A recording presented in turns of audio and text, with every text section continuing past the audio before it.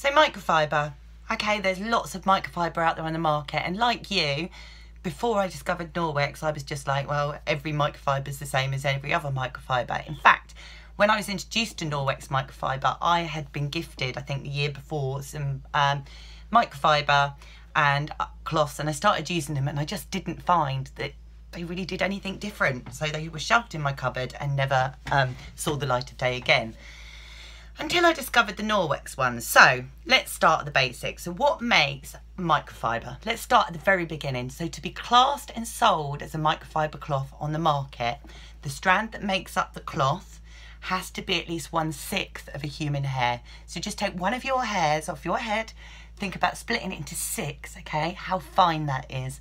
That is what is classed as a microfibre cloth. So everything you buy anywhere else is at least 1/6 of a human hair, or could be higher, okay? So now I've done my research, because obviously doing this now, I know that Marks and Spencer's have their own version of a microfibre cloth. You can get them in pound shops, B&N, lots of other places, okay? And it's great, but what makes ours so unique is the fact that our microfibre is 1/200th of a strand of your hair.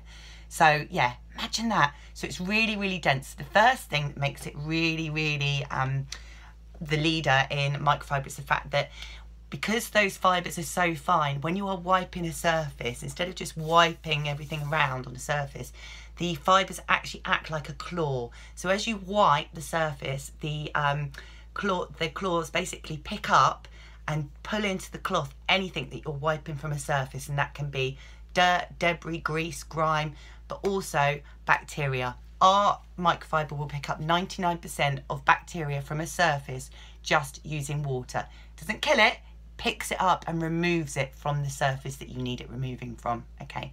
So that's the first thing. The second thing is, all of our microfibre, or 98% of our microfibre, has this word backlock on it, okay?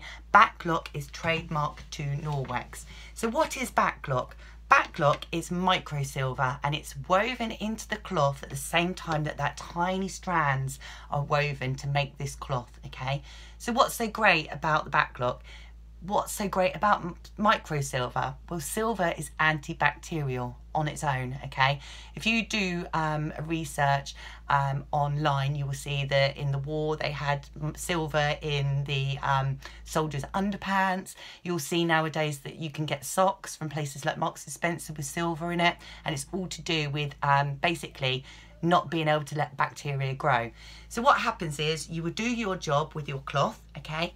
After you've finished, okay, you will rinse the cloth out with a little bit of either the washing powder or washing up liquid. Give it a good old rinse, scrub it, rinse it out, hang it up to dry by its little hook here, and the air penetrates that microsilver, the backlock that's in the cloth.